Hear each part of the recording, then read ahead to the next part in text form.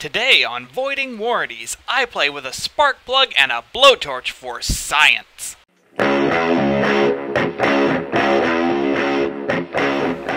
Voiding Warranties, where the only thing unmodified is the fire extinguisher.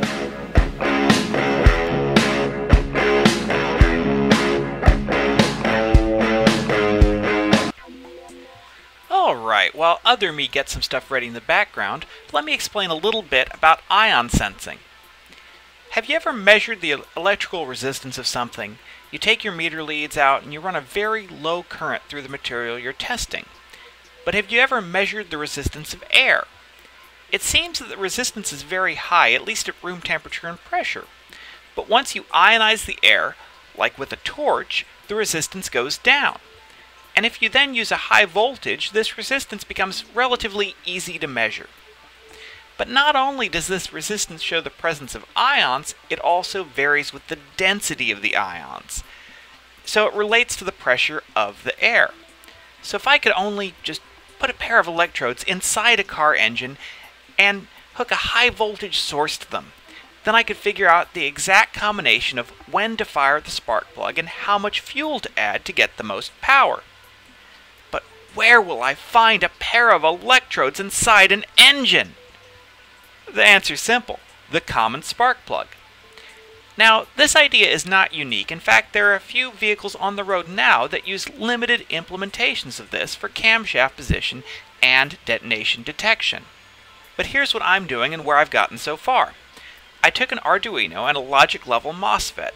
This is the building blocks for half the things I've done. Then I connected them to an ignition coil primary winding and a 12-volt source. Now normally the secondary winding would be grounded, and I did ground it, but not directly. Since I don't want to use the high voltage lead, for obvious reasons, I've tapped the line that goes to ground. When the coil fires, it sends a voltage spike in both directions. Negative goes to the spark plug, and this is in part to prevent burning out of your spark plug electrode, and the positive, it goes to ground.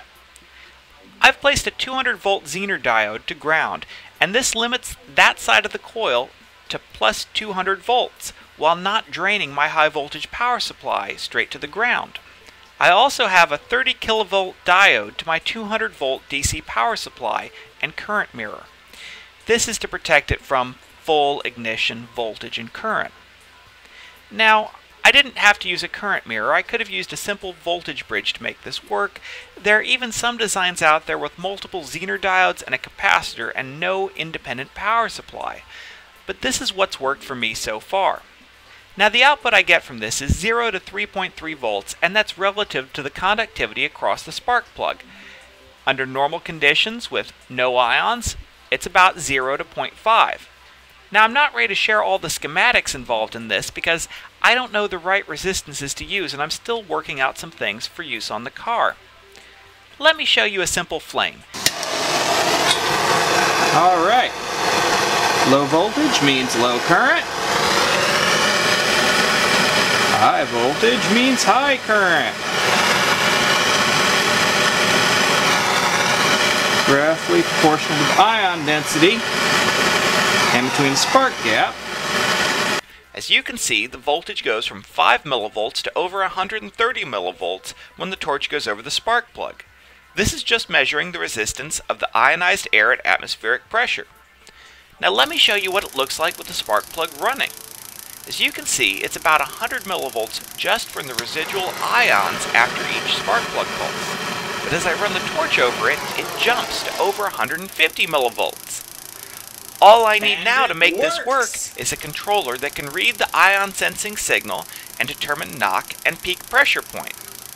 Then I could potentially create a closed loop ignition control for my car where it's measuring the actual in-cylinder pressure to determine timing advance. All that is coming up on a later episode of Voiding Warranties.